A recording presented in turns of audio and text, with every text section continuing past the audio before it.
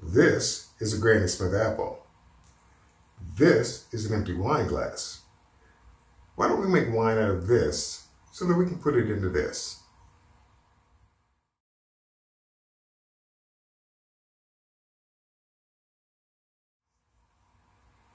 Hi, I'm Charles, and welcome to DIY Fermentation, your site for doing fermentation on a shoestring budget. Of course, as always, if you like what you see here, please click on the subscribe and notify buttons below, and I will try and do one of these once a week.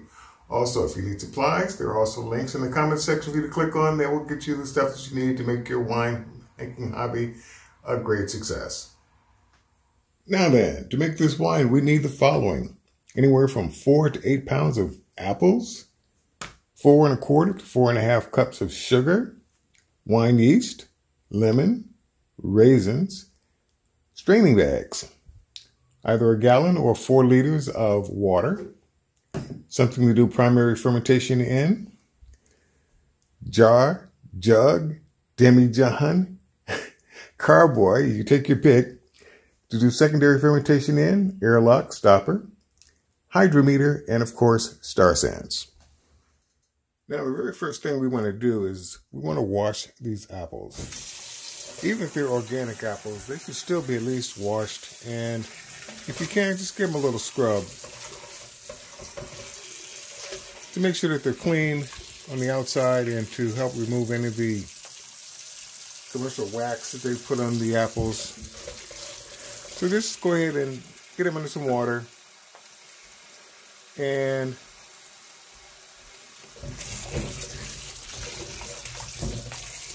following that, just go ahead and just give them a light little scrub.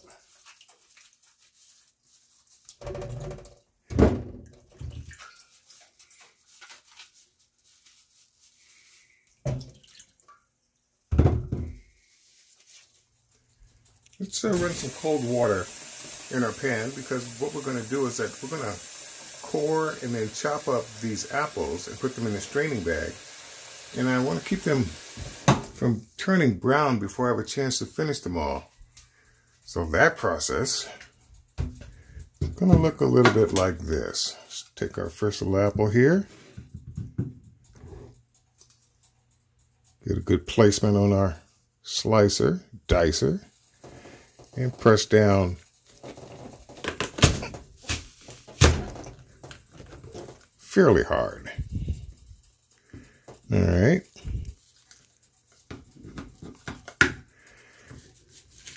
Get rid of the offending part. The rest.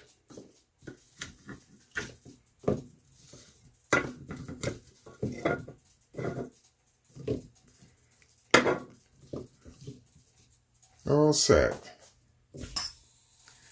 Let's get a nice little arrangement here. And let's go ahead and give these a rough chop.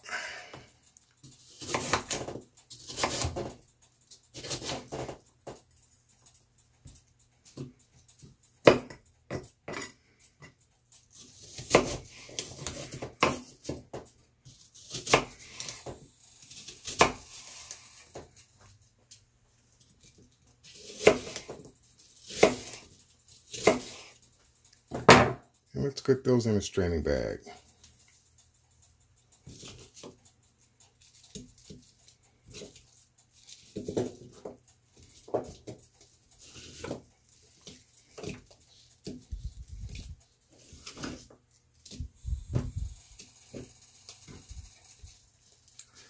That's one. Several more to do.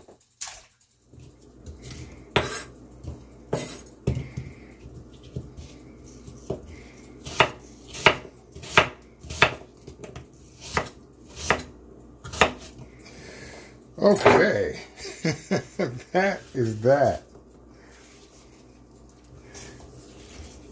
The apple core definitely made this an easier job.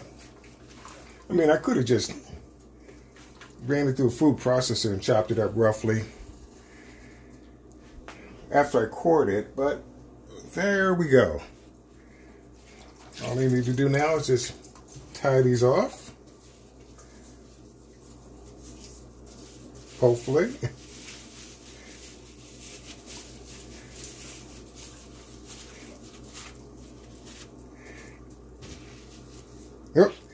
Glad I thought about it. That would be after I add some of our chopped up raisins. Just a handful of chopped up raisins, rough chop. The raisins are going to give it a little additional flavor.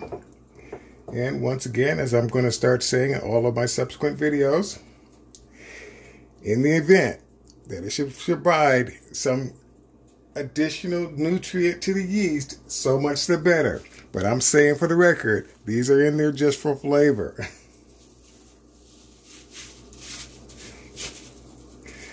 And it really is time for me to get a bigger bag. These 1 gallon bags have been really a small pain from the beginning. But the water kept it from oxidizing. So that was a good thing.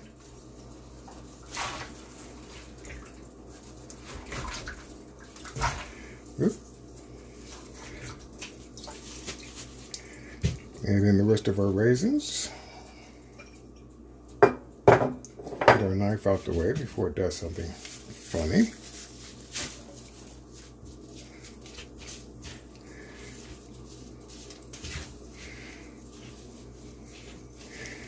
I mean, the bag is really an optional thing. I could have just dumped the apples straight into the fermenter, but it just means cleaning up after primary fermentation.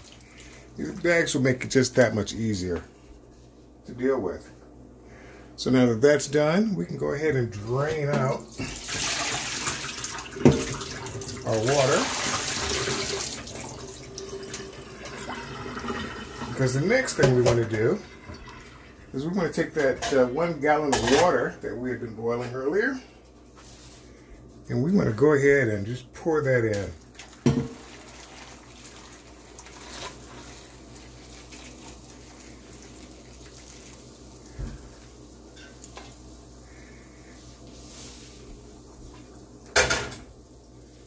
And we're going to let this come down to a nice warm temperature. Then we're going to go ahead and start adding our sugar.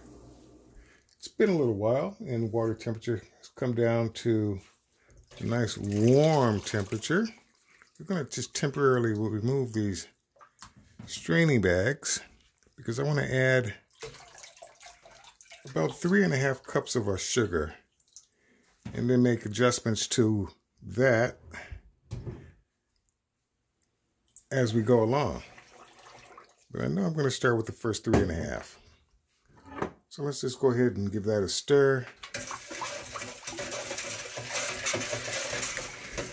This smells like applesauce. That's what it smells like right now. Now, I took the opportunity to do a quick gravity reading, and even though the water is still warm, I mean, it's not hot or anything, but the gravity reading that I took with just the 3.5 cups of sugar came in at 1.090, which in my opinion, I think is strong enough for this wine. I'm not going to add any more sugar.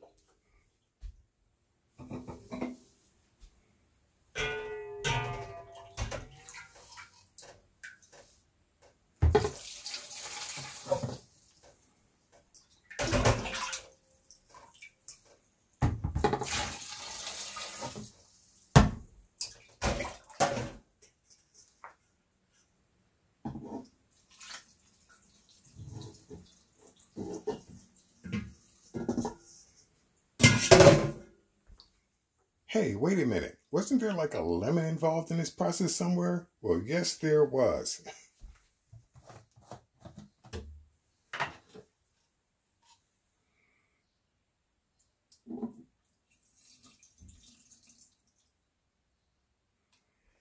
And at this point, all I need to do is pitch the yeast.